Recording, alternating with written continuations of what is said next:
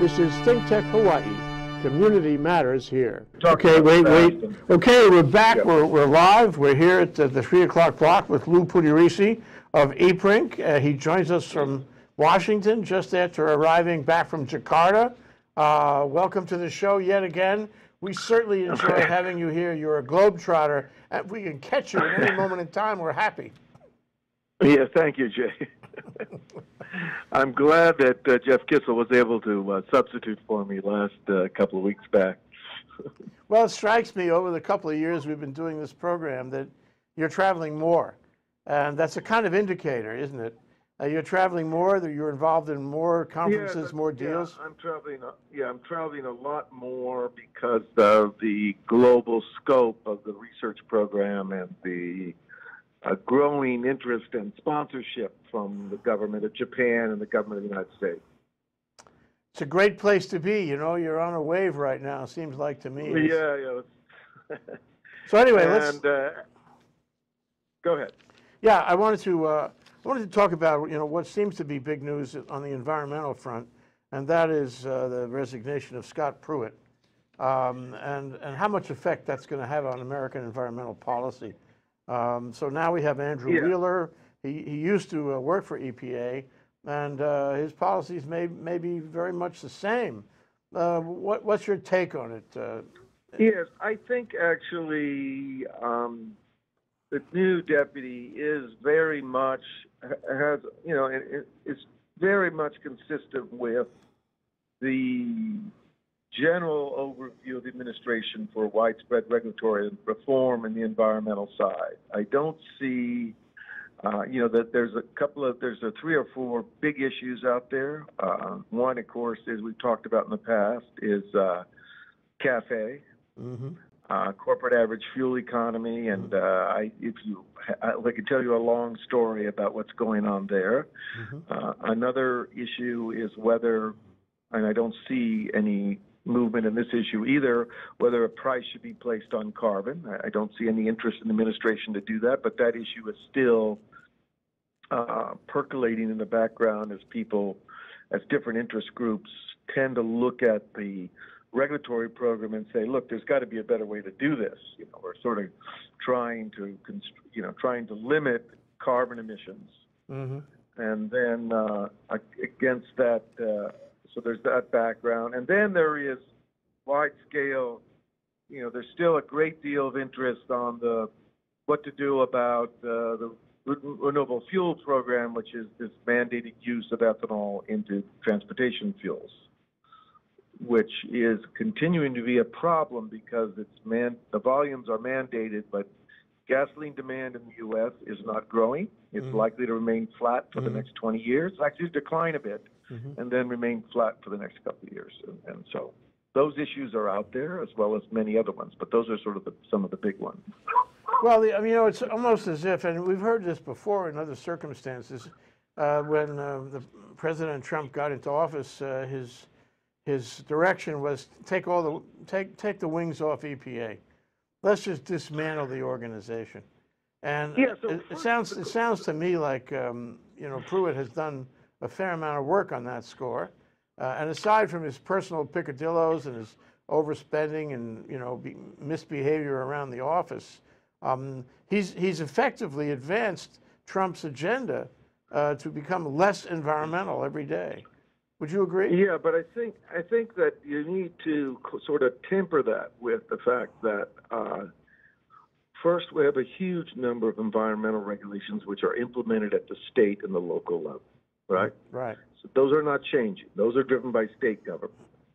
Then we have a series of big federal regulations which affect the emission of criteria pollutants into the atmosphere, the emission of effluents into the water supply, and of course efficiency standards, which are promulgated by DOE, but also automobile standards. And in many cases, we've talked about this before, in many cases, huge accomplishments have been made. And so one of the, it's not just like Trump is this sort of, evil character who came out of the sky. He's reflecting kind of general sense from parts of the political, parts of the constituency that, well, some of this environmental stuff is very costly and yielding very low return in terms of environment. Now, I mean, this is not how it's presented in the press, but this is the reality. I'm not saying that I necessarily agree with everything Pruitt did, but I'm just saying that beyond the kind of painting of bright colors of good guy, black hats and white hats, there is a background of genuine debate on, how should we, regulate the environment efficiently. Yeah. Well, I mean, I think it's clear that a lot of people in industry don't really like the EPA and have felt that the EPA has been overbearing over the past few years. Well, I think people look at if you look at if you look at some of the things that go on. I mean, I do think there is.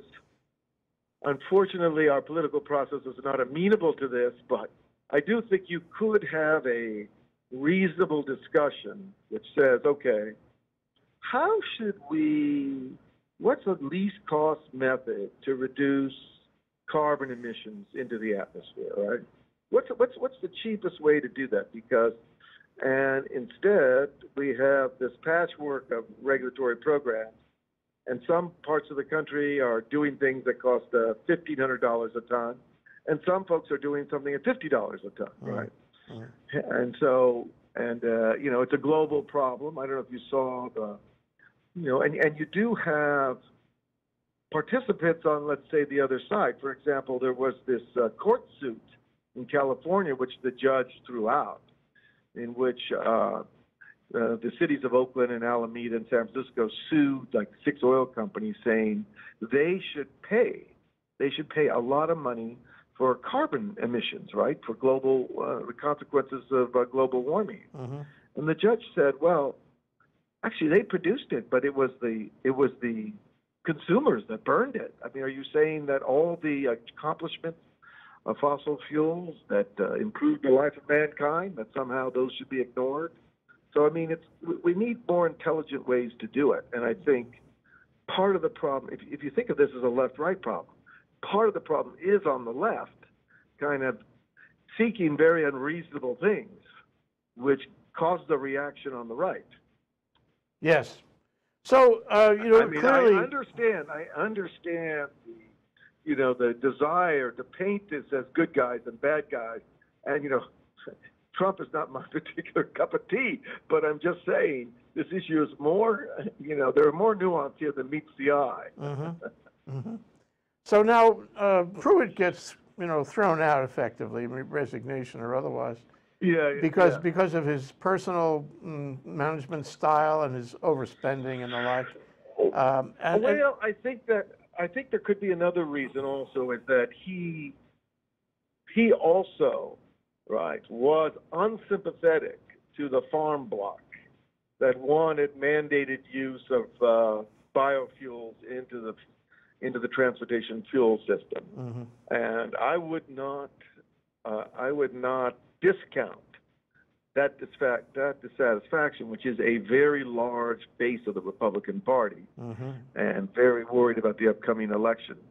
He was not sympathetic to the use of mandated volumes of biofuel in the transportation system. And so the way he implemented the existing law on that, I think a lot of the farmers felt he was, not following the law. Okay, so now we have Andrew Wheeler, and the likelihood is he's not going to be nearly as infamous over his management style and his spending. That's the case. He has a well-experienced. He worked on Capitol Hill. He worked in the administration, in a previous administration, the Bush administration. He knows the ins and outs of EPA. So he is unlikely to be a lightning rod. He will be a lightning rod, but not the same way Pruitt was. He did represent coal interests when he was in the private sector. So my question to you is, aside from the front office things that brought Pruitt to the front page, how is Wheeler's policies differ? Is he going to be really doing the same thing? I don't think they're any different. I think it's going to be just less of a lightning rod. it's going to be more methodical. And some of these issues do reflect actual powerful interests in society. I mean, what we do about cafe and how much should we pay for the implementation of subsidies for electric vehicles. It doesn't matter who's. I mean, yeah, if the Obama administration was still in power, the auto industry and some of their allies would get much less interest on this whole cafe fight. That's true, but I don't think it's going. I don't think it would be entirely. It just wouldn't be hunky dory. These some of the fights you see at EPA represent genuine political and economic disagreements for which we don't really have a good answer yet.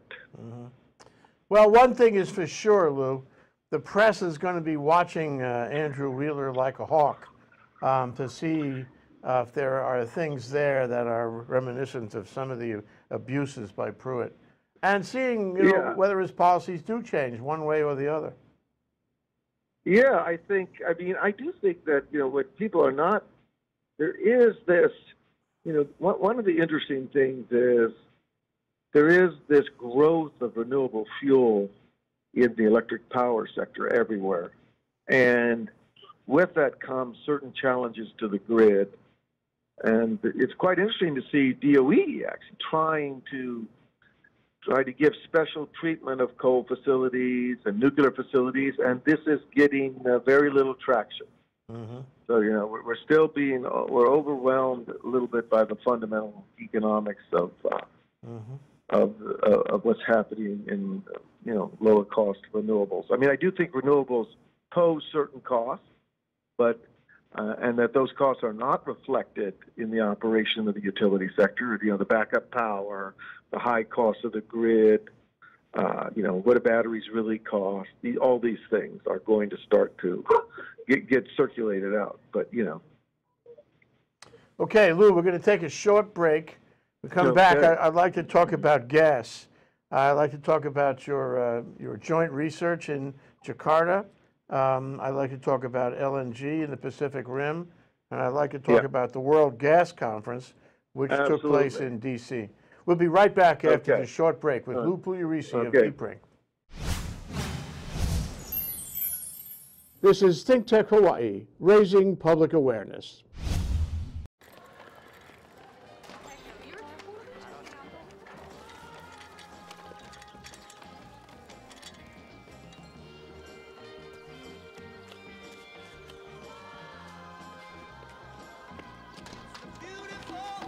Thank you.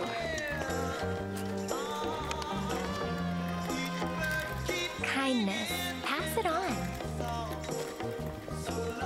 A message from the Foundation for a Better Life. Hi, I'm Ethan Allen, host on ThinkTech Hawaii of Pacific Partnerships in Education. Every other Tuesday afternoon at 3 p.m., I hope you'll join us as we explore the value, the accomplishments, and the challenges of education here in the Pacific Islands. So that'd be a lot easier. We're back. We're live with Lou Pugliaresi. He's the CEO of ePrink, an energy policy research think tank in Washington, and he's just back from Jakarta. So I guess an abiding question here, Lou, is what were you doing in Jakarta? Okay, so every year for the last 6 years, there's a meeting in Tokyo of all the world's consumers and producers of liquefied natural gas, right? And if you go back a few years, there would just be Japan, Korea, and Taiwan. They were virtually the only consumers of LNG in the world, and there was just a few producers: Australia, Qatar, some modest supply, very small supplies out of the Kenai Peninsula in Alaska.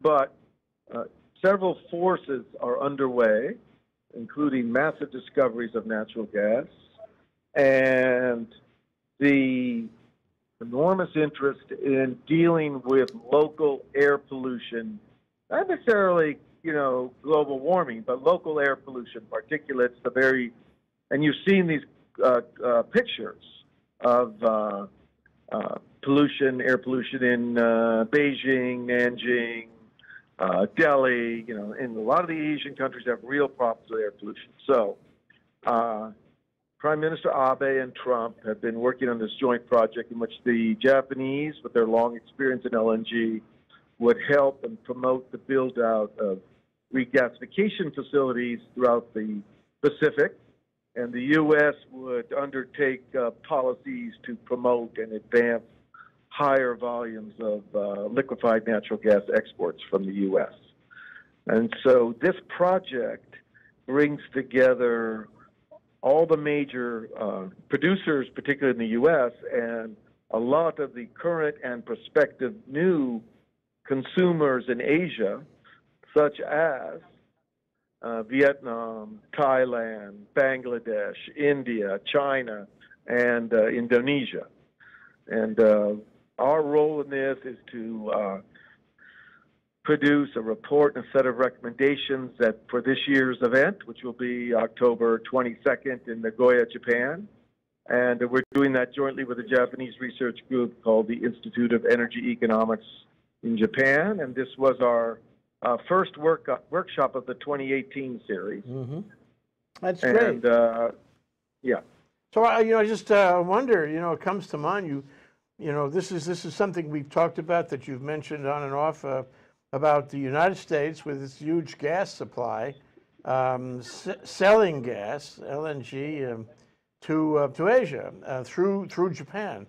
But one of the buyers is China, and as I recall.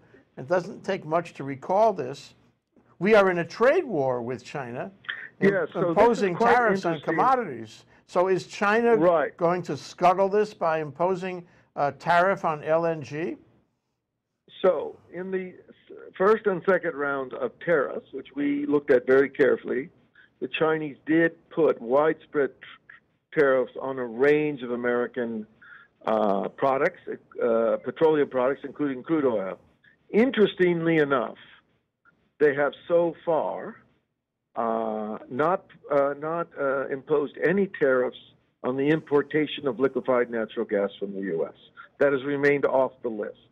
And that may be off the list for a couple of reasons. One is they want the LNG, they want access to the cheapest LNG in the world. They don't want to make themselves vulnerable to pricing power from competitors to the U.S. But it also might be to leave an opening to find a pathway out of the trade war. So I think those are the two things. That would be my assessment. It's quite clear the biggest issue with China if you went back a year ago, the LNG market was in the tank in the sense that LNG prices in the Pacific were half of what they are today.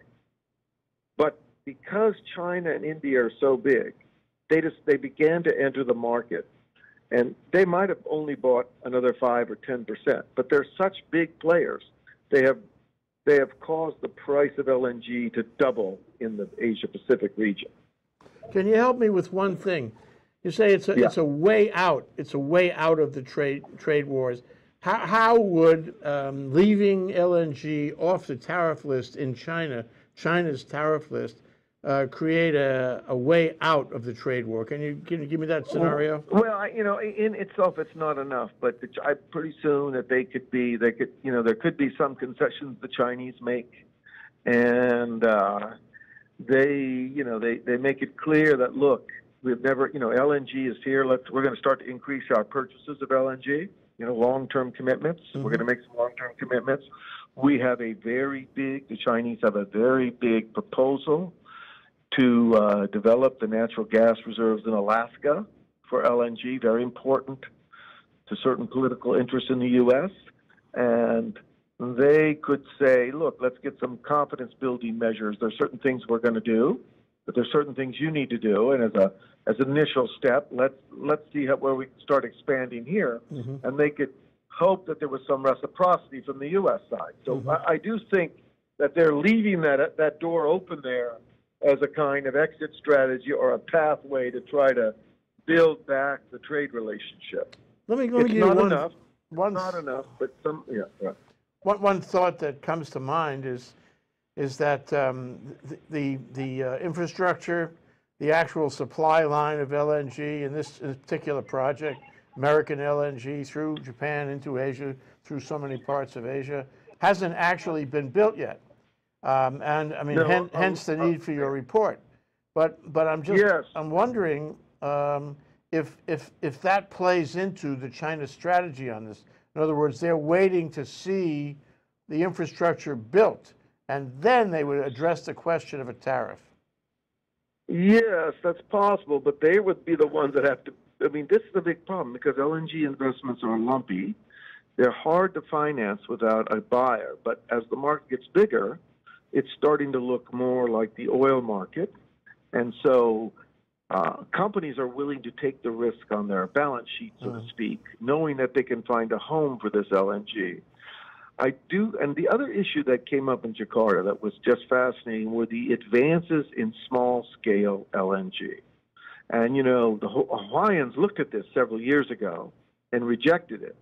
But I think, just like any other technology, I think that might have been premature because the new technology and the new scale, you know, the ability to scale down at low cost appears to be emerging now in a lot of different ways.